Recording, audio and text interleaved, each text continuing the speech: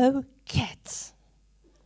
You're not allowed to have a cat. Really? Oh, you're so lucky. But this little girl wasn't allowed to have a cat. Her mommy said no. Oh dear. But mommy, I want a cat. I really want a cat. What part of the word no don't you understand? The N or the O? It's no cats. But mommy, you know that I've got no brothers and I've got no sisters. I'm all alone. I need a cat. I need a cat. No, you must understand that the house that we're living in doesn't belong to us and we are not allowed to have cats. The owner of this house sneezes, a tissue, when there's cats in the house, and he said, no cats. Well, said the little girl, then I'll just take my cat problem to Jesus. And she prayed about her cat problem every night. While she was praying, her mommy was thinking and wondering, I wonder if it's a good idea for a little girl to pray about something that mommy has already said no for. Oh dear. But mommy didn't quite know how to talk to her girl about this problem because every night the little girl was praying. One day the mommy went to the lounge and she saw some little bits of orangey, gingerish fur on the lounge couch. She brushed it off and she said, what's that? Oh, the next morning, mommy goes to the lounge and she sees a whole lot of orangey, gingerish fur on the couch in the lounge. Well, mommy was very busy brushing off fur. Every morning, mommy comes to the lounge and she sees there's fur on the couch. One afternoon at about 4 o'clock, the little girl came running into the house and she said, Mommy, there's a cat sleeping under the tree in the garden. Come look, Mommy. And Mommy and the little girl rushed outside and they saw the cat sleeping under the tree in the garden. And Mommy said, oh, it's an orangey, gingerish cat. Oh, now I know where the fur's coming from. You naughty cat. In the day, you're sleeping under the tree, and at night when it's cold, you're coming into my house and you're sleeping on the couch. But you're not allowed to sleep on the couch. I think we should go and ask the neighbors if anybody's missing a cat. So the mommy and the girl walked around, knock, knock, knock, knock, knock, knock. Knock, knock, knock on all the doors, but nobody is missing a cat. Nobody is missing a cat. Nobody knows about an orangey, gingerish cat.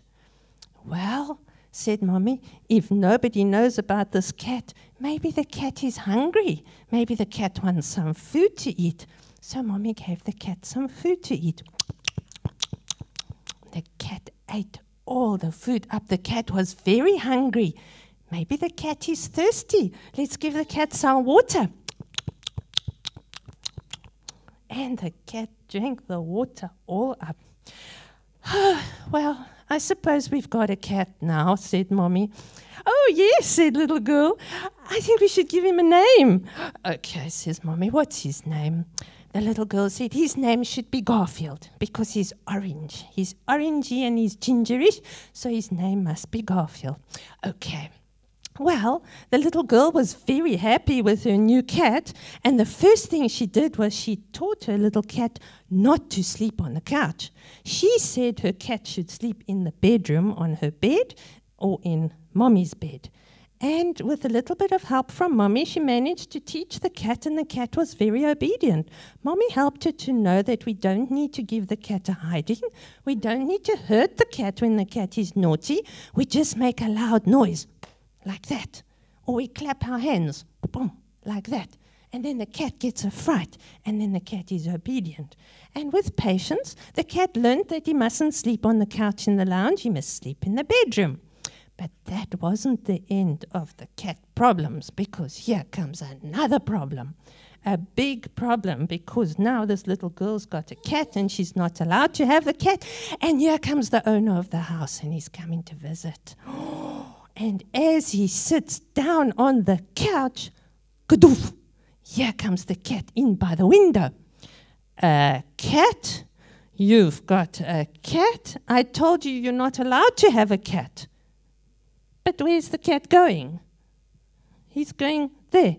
Oh, says the little girl, he's on his way to the bedroom because I've taught him he's not allowed to sleep on the couch. Oh, you've got a very obedient cat. Well, I like that cat. You can keep that cat. Phew, the little girl was so happy. She was so relieved. Now she can keep her cat and there's no more problems. No, said Mommy, that's not the end of your cat problems. I need more money and I'm going to rent out a part of this house and we're going to get new people that are coming to stay here and the new people have got a big dog. Now, cats and dogs don't like each other. And Mommy said, but I'm so worried because this dog might hurt your cat. So, what are we going to do about that problem? Oh, that's not a problem, said the little girl. I'm just going to take this problem to Jesus. And she prayed to Jesus again about her cat and her cat problem. And she said, dear Jesus, please look after my cat. Save him from the big dog. Well, the big dog was very happy to be in that garden because it was a beautiful garden. The big dog was running around all over the place. He was very active because he was still young. He enjoyed that garden so much that he even ate the plants right down to the ground.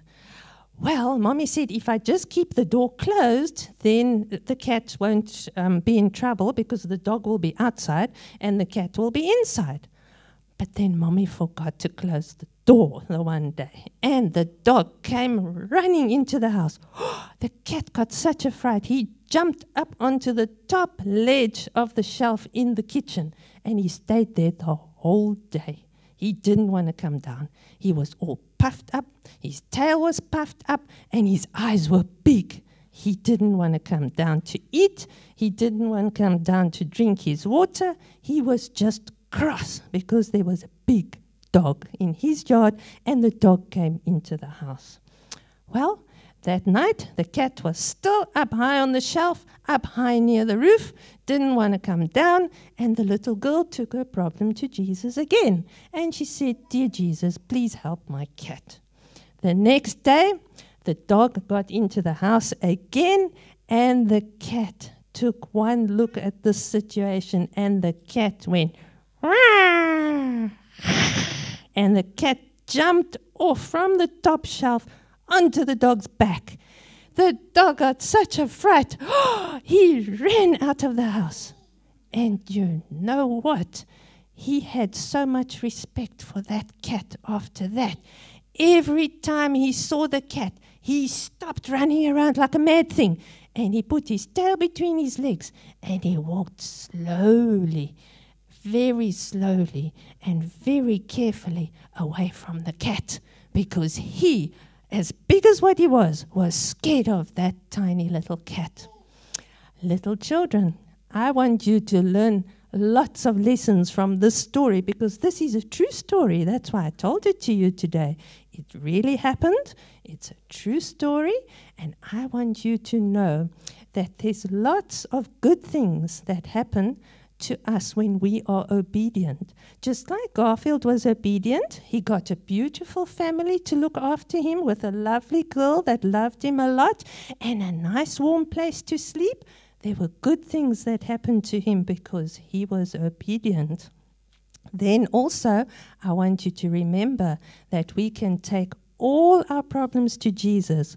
We can pray about anything, even our cats and our dogs. He loves you very much, and He knows what you need and what you want. He hears all your prayers. We can have faith and know that Jesus loves us all very much. You can go back to your seats now.